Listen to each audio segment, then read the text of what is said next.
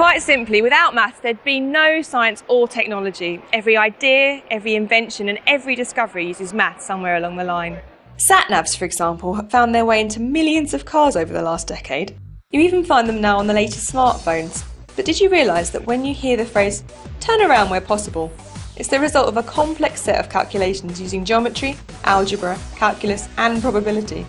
Your location in space is derived from the intersection of spheres, representing signals emanating from positioning satellites.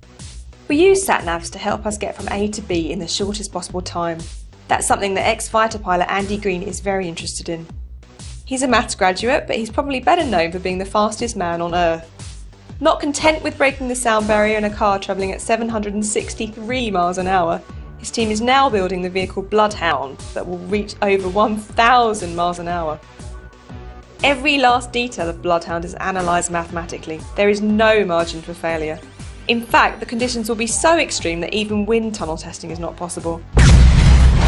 Everything has to be done in virtual simulation. When it comes to the real thing, Andy Green reckons his mathematical education has given him the mental discipline to think quickly and logically under extreme pressure. That's probably just as well, as the pressures involved will be up to 12 tonnes per square metre. But even Andy Green can never hope to travel as fast as protons inside the Large Hadron Collider. Deep underground in Switzerland, in a ring 27 kilometres in diameter, colder than deep space and engineered to micrometre precision, some of the world's best scientific minds are endeavouring to recreate the Big Bang, the birth of the universe. There are billions of particles travelling nearly as fast as the speed of light, so when they do collide, it's over very quickly.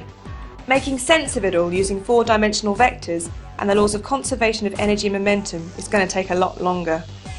When they're not burrowing underground, scientists trying to understand the origins of our universe are probing into the outer reaches of space.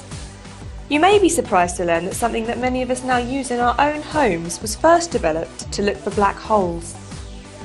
Early attempts to create a wireless connection to the internet were beset with problems. The radio waves bounce off every nearby surface and create a jumble of distorted echoes. Then scientists realised that a technique that had been developed to unscramble radio signals from the edge of black holes could be adapted, and Wi-Fi became a reality.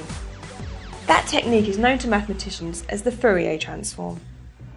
One real-life problem that has math to thank for its solution is noise reduction. Removing unwanted noise to leave a clean signal is used widely in a variety of fields, from audio processing to medical imaging to making financial decisions. It's true for many reasons that without maths we just wouldn't be where we are today.